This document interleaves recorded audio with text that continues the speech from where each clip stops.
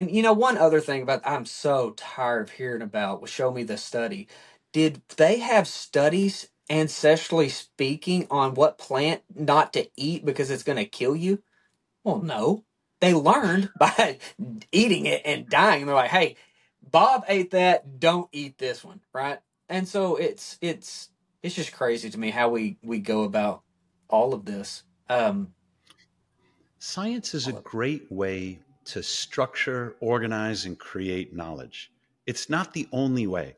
And so this is part of what's changed in my career. I'd even say science, as powerful as it is the minority way of creating, structuring, and organizing knowledge. I mean, it's great, but human beings, we're not wired for science. We're wired for story.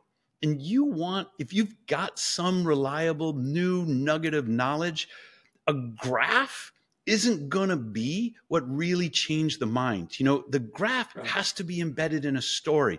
Stories have to have characters. Those characters have to have, face like moral quandaries or existential crises. We've been telling stories around the campfire for 250,000 years, Yeah. probably the healthiest thing we ever could have done.